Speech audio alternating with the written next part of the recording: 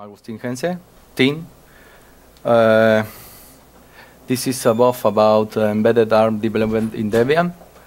I will talk about the progress that we made since last year in Switzerland until now.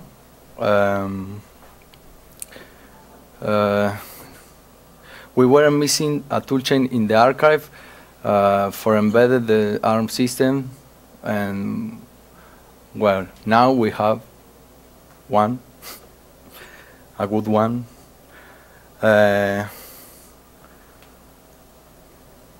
What does means embedded system here? When we talk about this, we are talking about something that without an operating system, you need to manage the hardware resources. You need to deal with this.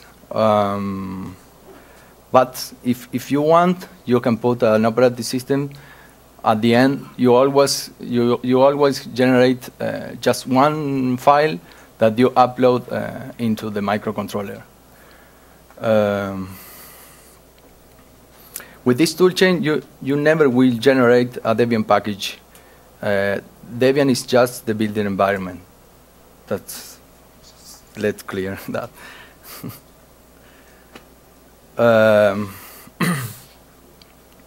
This toolchain supports 3 big groups of ARM processors. The first one is the Cortex-A. If for application use, it's the same that we have in ARM HF or ARMR for ARM v7. The instruction set is that we have in that architectures, in that ports. The other one is the Cortex-R. This is for real-time application, and the instruction set is the v7R. If you need a real-time, a robust response, you want one of that, because it has 2 processors running in parallel, and the output is compared. If doesn't match, this raise a signal that you can catch or you can reboot if doesn't match the output. In the last are the Cortex-M. They are for multi-purpose devices. Yeah, thank you. They are the most cheap, so we are focused on that.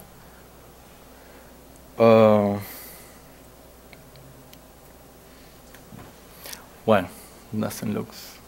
You cannot read that, but in the left column, it has which CPU you are using, and the middle column, the command line option that you need to pass GCC, and here the instruction set.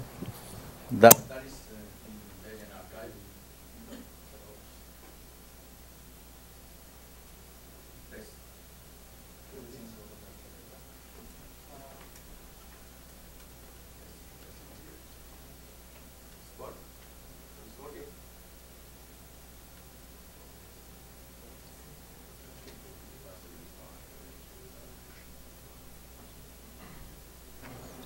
Test. Oh, there you go. Well, next slide. What do we have on Debian now? The GCC build is from the GCC Debian source with some patches applied to support the architectures that I mentioned before. We have this toolchain supports multiple instruction sets, v6m, v7m, v7em, etc. And also with FPU or without FPU. It depends the combination. It depends the chip that you have. Also, we have 2 firmware uploaders. LPC21 ISP is for NXP chips and NXP manufacturers, and the LM4 tools is for in Texas Instruments. Yeah. Also, you can use OpenOCD for many others, but that are most simple. We have some examples with the linker scripts and the makefile that you can use for startup projects from scratch. And we have the C and C++ library.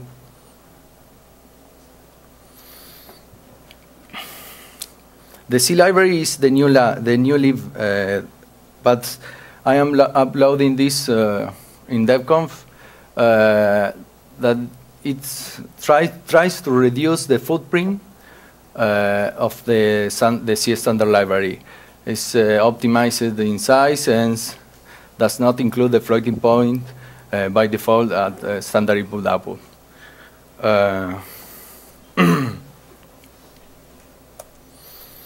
And, well, if you have any suggestion or comment, please do it. We need some help. I would like to have a how-to start a project from scratch, and I don't know, something else that you consider necessary. If you want to help, I have a beautiful to-do. I don't know if the first one is really a good idea, but we can do that. We can upload other C and C++ library, and everything will be work fine. What else? Well, I would like to have a PyOCD that is based on CMC's DAP. So I think every chips that supports this will be supported by that project. I would love to have the BSP for each microcontroller, like AVR libc does have. What else? Well, I found that library that supports many chips, but it lacks other many. So I don't know if you know any library that we can use. So please.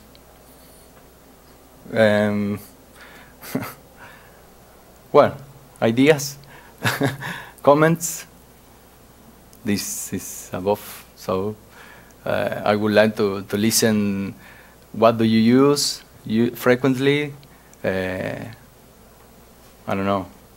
What is the use the often problem that you have with this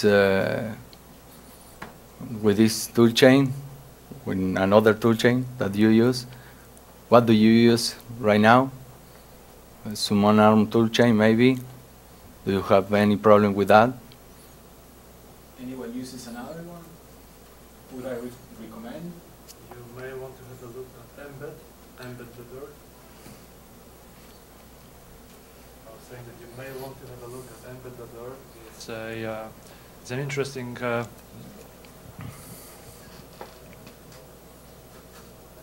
Doesn't work. It's simply just for streaming only. I don't mind. I can speak up, no problem. Embed.org, so that's the interesting mixture of an online tools with open source libraries for microcontrollers. Okay, oh, that's great. Just just have a look at the browser. Just quite literally embed, as in mbed.org, and the general idea, the general workflow there is that you actually type your code and build it online in a web browser. There is a sort of IDE and a compiler behind it, but nice. you can export those projects and then build them with GCC if you want to. It's just it's very different. You may want to have a look at the at what they are doing, and there's a very vibrant community behind it.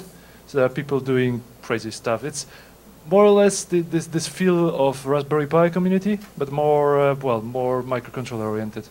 Do you know if they have a tool for start a project from scratch? Oh yeah. So there is they support directly a bunch of platforms. Like from ST Microelectronics, you have the Nucleus ones, so small boards with some Cortex-M micros, or the Freedom board from Freescale. Oh, This nice. kind of low cost boards, and they are either directly supported in the tool. So effectively, you just click, you just select the board, and it will build with the correct bootstrap code, the correct initialization. You just type your code in C++, and you've got a bunch of libraries. And probably the one feature that is even more interesting is the way you actually program the target. So all the boards have an additional micro on board, which act as a mass storage device. And you just plug the board into USB. It shows up as a drive, and you copy the build image to it. Reset the board, it works. Oh, do you know the license is free software? So yeah, all the libraries have been released. I think it's MIT or Apache license. Oh, it's not GPL, but it's in one of the permissive ones. And they even have, there is even a disclaimer, I actually work for ARM, and that's an ARM project as well. I should have started with this. Okay. I don't work, I don't work with the embed guys. They live 2 floors above me. Me but neither. Me quite neither. well. I don't work for ARM. Yeah, but so anyway, and there is also the hardware kit, which is also open source, so it gives you information what to put into this additional chip, what kind of firmware should be there, in order to make it embed compatible.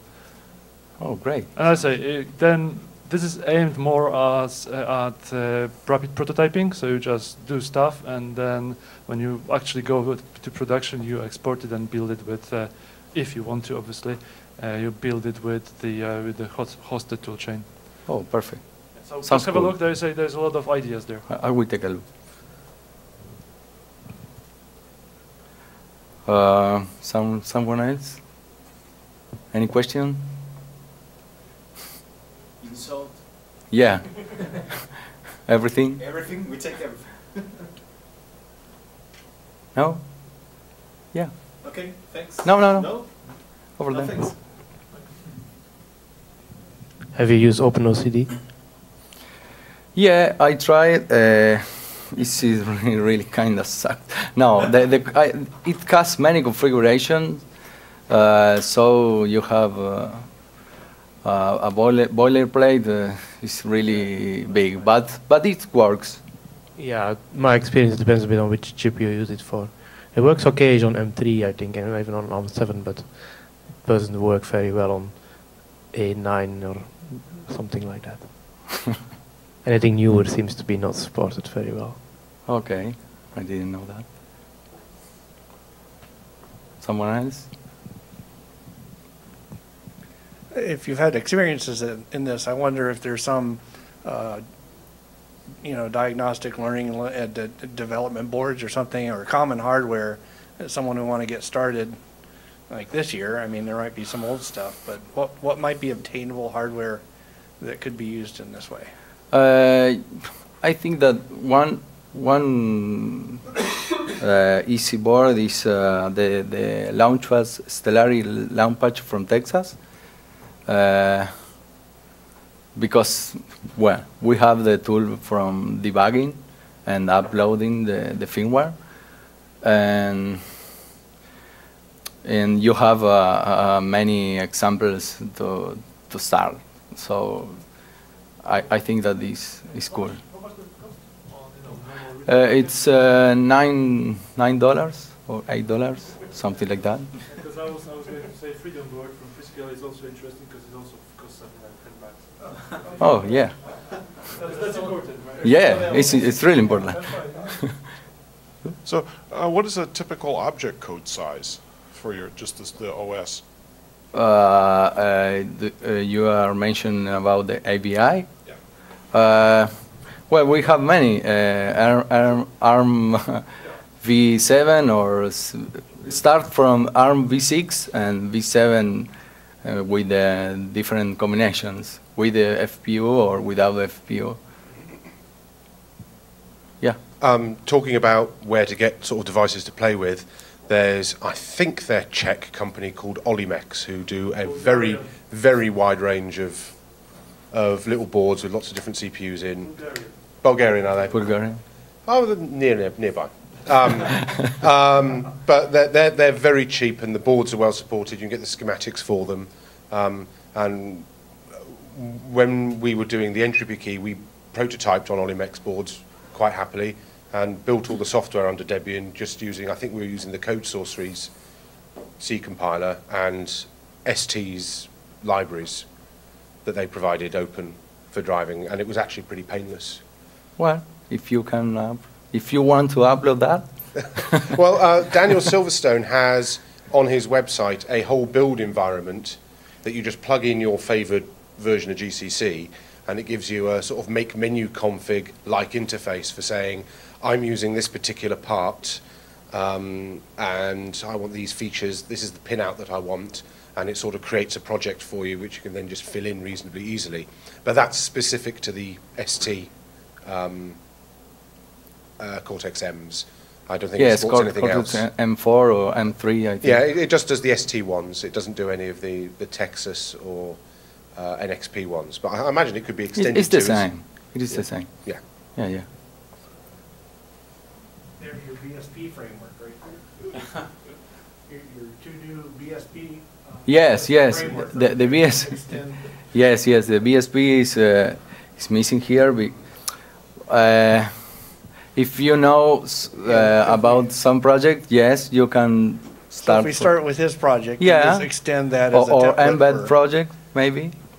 or maybe that. Yeah. So have you given any thought to multi-core processors yet? I really don't know if there are multi-core.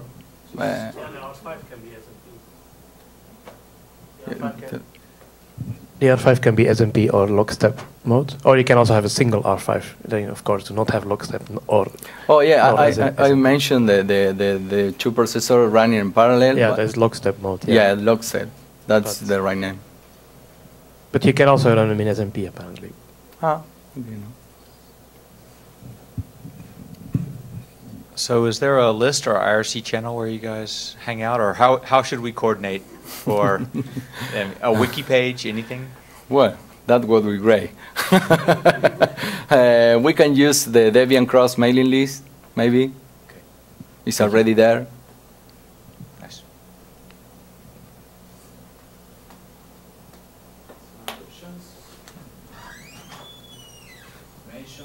Experiences. Oh, it's luck. Anyone? Now the photography is here, so we can.